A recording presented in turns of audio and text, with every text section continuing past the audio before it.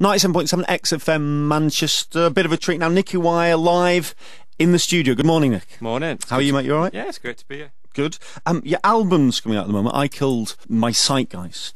Well, how would you define the sound of that? White noise, lo-fi, kind of old school indie. Old school indie, fair dues. I noticed a long list of inspirations. There's a lot there. There was J.D. Salinger. There was Watership Down. How were you inspired by Watership Down? It's just the first film that made me blub and cry it's, when I became a modern man and I realised men could cry too.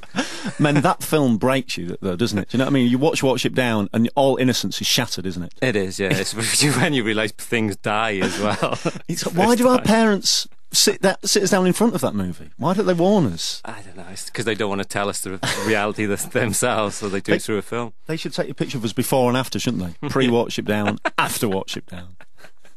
It's all over after that. And you're out and about gigging. Are you enjoying it? The last time I spoke to you, you confessed to slightly nervous. How are you finding it generally on your own? It's just been a release, there's no kind of preconceptions. I've done really odd gigs, like the Hey on Wye Festival. I kind of finished by doing a cowshed in Carmarthen, a really weird festival in West Wales, which was really kind of odd.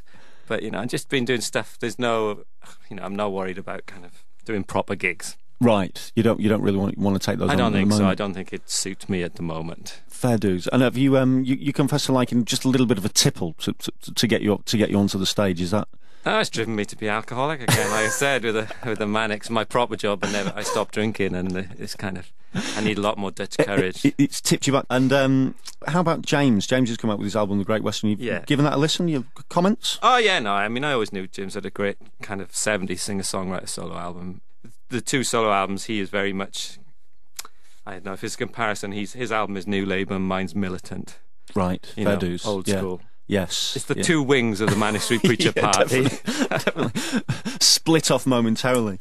And is it true you're gigging with him in Japan? I heard you've got a gig. There's a few things, irons in the fire, but the trouble is we're trying to finish off a Manics album at the same time, and everything's getting a bit complicated. That must get a bit complicated. It is, because we're supposed to be going to America, trying to jam everything in. And how's the Manics album coming along? Yeah, no, that's always the most exciting thing for us, because it's three of us back together making a right old racket. Is it nice to be back in the groove together, kind of thing? It's like we've been away, now we're back. It's just great because we know each other since we're 5, and straight away you're back to being who you always were, shall we say? And there's a real comfort in being together.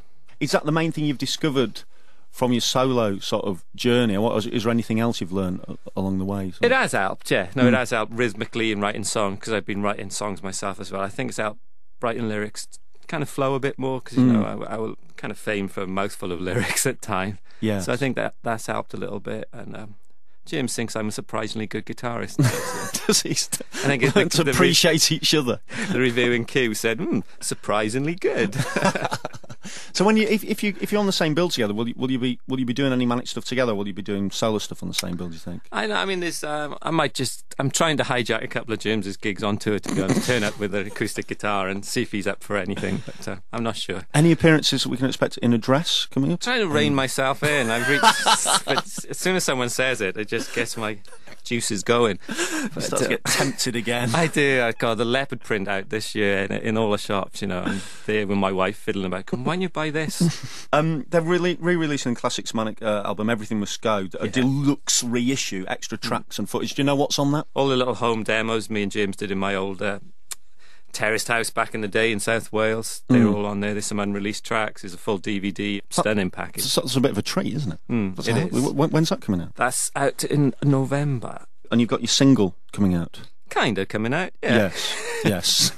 No, it is, I mean, I think if you want to get into my little world, then I think you'll enjoy it. Fantastic. Well, listen, Nicky, thanks a lot for coming in. We're going to play next. If you tolerate this, your children will be next. Thanks for coming in. It's a classic.